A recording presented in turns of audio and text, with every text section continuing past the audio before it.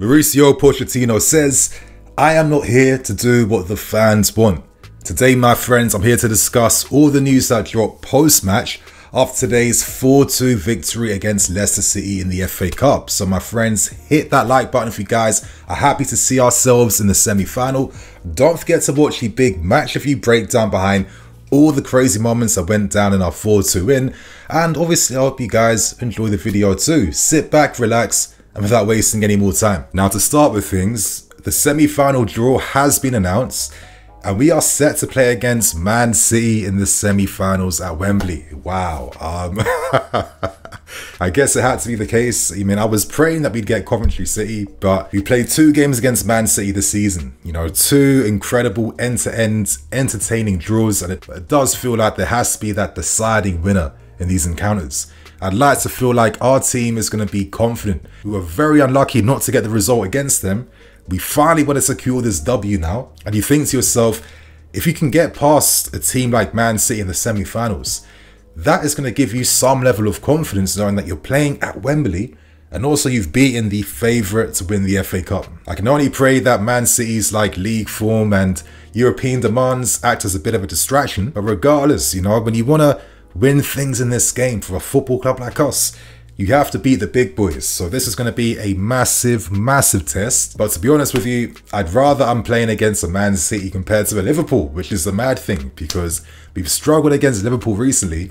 But against Man City, they seem to raise our game and we seem to play our best football against them. So that is the FA Cup semi-final draw news out the way. Obviously, you guys, give your predictions. Do you think we're going to beat Man City? And do you think we'll get to the final? Let us know below. Now, after the game, there were some big questions posed towards Mauricio Pochettino.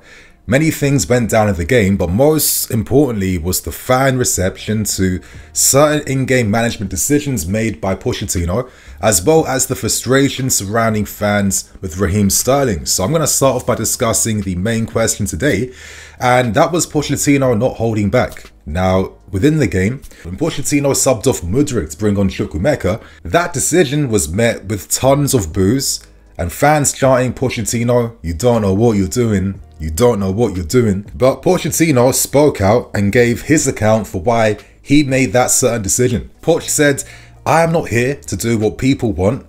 I am not stupid.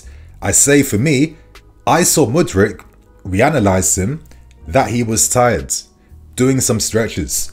We took off Madueke first, then we planned to take off Sterling afterwards. So it does seem like there was some confusion and misunderstanding. I do think like as fans, we can probably hold ourselves to account, including myself when I say this, when I say that maybe we view the game a bit differently because it's all about how we have expectations in games and how we manage those expectations. And when you've invested so much time into watching your team too, obviously you hope that the game time that you've invested in is used wisely and is used optimally. We react in the moment what's happening in game. After a game, we can have different opinions, we can recontextualize and reconsider our thoughts, but in that moment, of course, you can only react to what you're seeing in front of you. So I'm not going to say the Chelsea fans are just being negative and being silly and dumb or anything, you know, crass like that, but I can understand why when you're in that moment in the game and you're hoping we can get back and you're seeing Madueke come off to keep on Raheem Sterling, who hasn't had the best game today, I can understand that. But I do think maybe in the future, maybe all of us can have a bit more patience and understanding around why managers make certain decisions. Because as Pochettino is saying, he was always going to take off both Madueke and Sterling. He only took off Madueke first because he seemed more fatigued, but Sterling was always going to come off. But to move on, we have to discuss Pochettino standing up and defending yet again another player this season, and today it was Raheem Sterling. Pochettino declared that he supports Raheem Sterling. Now, since then, Raheem Sterling also came out to publicly apologise to the fans, and he was also later defended by his teammates too. But here's what Sterling had to say. To all the Chelsea fans, apologies for the penalty miss. I'll be back 10 times stronger to help the team win and to continue fighting for the badge every single day. Let's go Blues at Chelsea FC. Now it seems like this apology wasn't accepted by everyone because Raheem Sterling was later defended by Madueke, with Noni saying, bro, No need to apologize. We appreciate you, G. And you also seem to reply back to someone saying, be quiet, man. People like you are the issue, kiss my teeth. And you know what? I have no qualms whatsoever at players having something to say back. I'm sorry, I don't agree with this fan notion of, we do all the criticizing, and then the moment it's shifted back to us, then we start mousing up, and then we start having like weaker, more feebler energy compared to the energy we were showing when we're sending our criticisms directly to these players. I'm not about that, and I just think it's kind of beta, in my opinion. So it's nice to see that the players are supporting and defending each other, because Sterling's not the only player that's had bad form this season. Let's keep things real. Of course, we have higher expectations around a player that has this experience, that's won things before, that's been only playing at the highest level since he was like 16 years old, and he's also the highest earning wage player here. He's the difference maker. He's the talisman we are hoping he can be. Criticism is natural, but it needs to be kept at a humble degree. It regularly crosses the mark, it regularly crosses the line. Anyway, that's what I have to say about the matter. Let's focus on what Pochettino had to say about Raheem Sterling. Now, Pochettino said, I think, yes, we need to accept the situation. Like when I tried to explain the situation on the squad, to explain also the fans. We need to accept to agree or not agree. All the fans live on expectation and wanting the best for their club. The feelings weren't good for him, but I'm going to support him. He has an unbelievable CV, playing for big teams, an experienced player. Today he missed a penalty and some chances, but we are going to support. Now, do I personally agree with fans booing their own players? Absolutely not, because I think too logically. I just think to myself, if a player's out of form, booing him isn't going to really help when it comes to helping the player regain and find his form again. Now, I have to say that from TV, when Sterling got subbed off in the end, he was getting a round of applause, but from getting more context from behind, fans who attended the game today, it seemed like Madueke played a big part in getting the fans to applause and support Raheem Sterling as he was leaving the field. So if anything, it reiterates the strong group dynamics within the squad and the family spirit that Pochettino is known for creating in his teams. Pochettino, to be fair, has been consistent when it comes to leaving no man behind. So I'm curious now to see whether Sterling starts the next game against Burnley, a game where he did have a good performance against them earlier this season. And another question on all our minds was, why did Sterling take the penalty over Cole Palmer? Poch says that he supports the decision making that his players make on the fields, and maybe that tells you that he had nothing to do with this, and this was like a natural thing that happens. Throughout the game though, you also saw Raheem Sterling taking set piece duties as well too. Now, we can't forget, probably the worst free kick we've seen this season from any player, with Raheem Sterling taking the free kick off Cole Palmer. Now, when he was on okay-ish form, he has scored from set pieces this season, but when you're a fan sometimes and you know what the player's going through, you just get a sense and vibe that it's not going to work out for you. And I guess from my own perspective on the matter, when players find themselves out of form, I think maybe the worst thing is to try and force your form back again. I actually think playing simple, taking things easy, playing the game to the basics, that actually allows you to regain your confidence, because it's all those bad touches or bad dribbles or bad decision making which ends up costing you in the end, which means that your confidence is going to get affected if you're taking a penalty or if you're taking a free kick. Now, for my deduction on the matter, it seemed like the players were backing their boy in Raz, and that's why Cole Palmer allowed him to take the penalty, because he's thinking, Raz, I'm backing you. Try and find your form. You can have this, bro. It's a good thing that we weren't punished for this in the end, because we can't do this in the latter rounds of the FA Cup or even in the Premier League. But today was a very difficult day for Raheem Sterling, and it's continuing this never-ending poor form you're seeing from him. Now, as I said in my review, I respect the guy. I respect what he's been through, what he's about.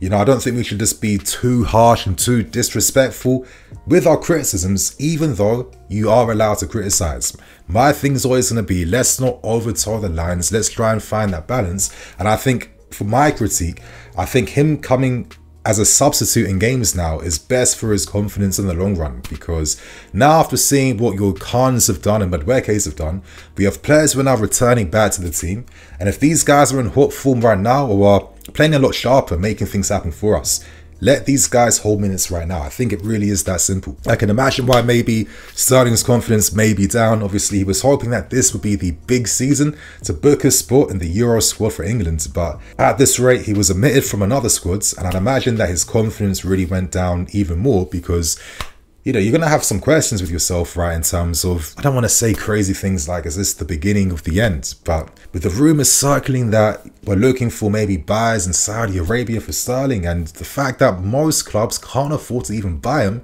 based on the incredible wages he's on, I think nearly 350,000 a week. These are the tough moments that happen with life at a professional level, and maybe Sterling now is having those types of questions with himself. I hold my hands up, I am definitely projecting, but I try to understand what causes the lack of confidence and the form loss outside of just dead stuff like being overrated, not good enough, blah, blah, blah. So you guys, what's your thoughts on Raheem Sterling? And what I want to know in the comment section from you all, what do you do with Sterling right now? Let us know. Now I want to end things by discussing one of the fascinating parts of the press conference, and that was Pochettino being questioned whether we need a new defence, because recently our defensive record has not been great. The last time we won and kept a clean sheet came in that 1-0 win against Fulham on the 13th of January. Now outside of that draw against Aston Villa in the FA Cup, we haven't basically kept a clean sheet now in the past 13 games, so I'm not surprised that this question was posed towards Pochettino. Now you guys are seeing Pochettino's answer on screen, but this is how I'm interpreting what he's saying. Basically, our pressing gets weaker because we have lots of players who are explosive and who like to sprint. And, you know, for myself at times, it does feel like we have more pace than brains when it comes to attacking the opposition. And basically, because of all those explosive sprints, if the ball is lost, there tends to be huge space left in behind, which can be exploited. And obviously, guys like Caicedo, who's by himself, and the defense tend to get exposed. We have to remember that great defending is a team effort. And even defending at the back in your defense, that requires great relationships. And I think if there's one thing that is standing out to me more and more, is the lack of that relationship, understanding, and most importantly, communication that you see from the back line.